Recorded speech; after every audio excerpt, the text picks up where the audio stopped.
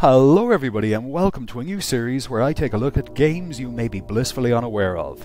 This time I'm taking a look at Black Mesa.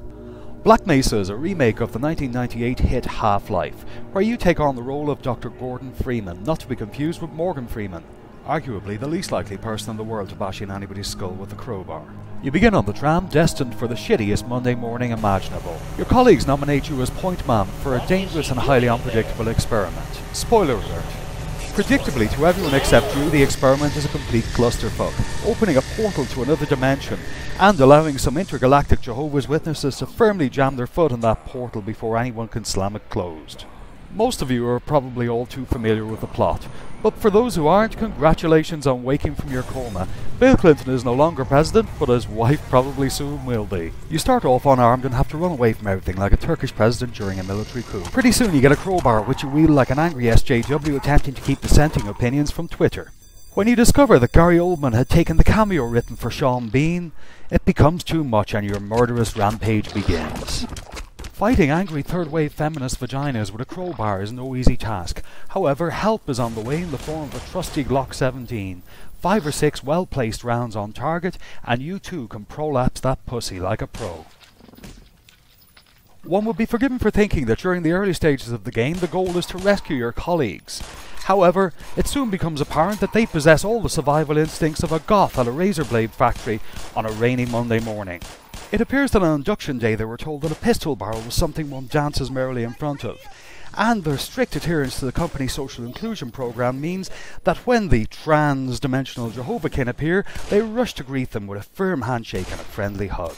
This does not give one license to fire blindly and indiscriminately, endangering one's colleagues, because, ladies and gentlemen, if you take nothing else from this video and learn no other lessons from me, please remember one thing: Black Mesa lives matter. A lot of YouTubers feel that remaking a classic in HD is a waste of time and resources. However, I disagree, and I feel their view is nihilistic and futile, sort of like telling Jonathan McIntosh, a radical feminist who can't even persuade his own fleshlight to consent, to grow a pair of balls. The engine and texture upgrades are magnificent. This gives the game relevance to a whole new generation of players, and not just the old farts who are sitting around like a bunch of geriatric Brexit voters, wondering why their ever-plummeting pound can no longer afford them a quick handjob from an underage rent boy in Berlin. Just when you think you're about to run out of trans-dimensional Jehovahkin, the army arrive to clean up the scene.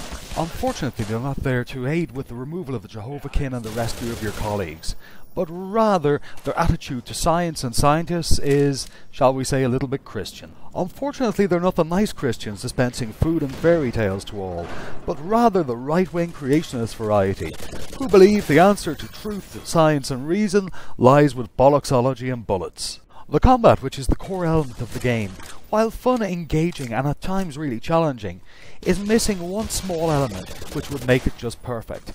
That's the ability to look down the sights on all weapons. It's only available on one at the moment, which is the .44 revolver. One could be forgiven for thinking that this game is just a first-person shooter, but that's not the whole story. When interviewed in 1998, Gabe Newell, peace and blessings be upon his name, stated that he didn't want this game to be just a shooting gallery. As a result of that, in between moments of high-octane combat, there are numerous puzzles, some more intricate than others, but all of them are fun. This game is still in early access, but I don't quite know why, because it looks and feels finished to me. In summing up, I would definitely recommend this game.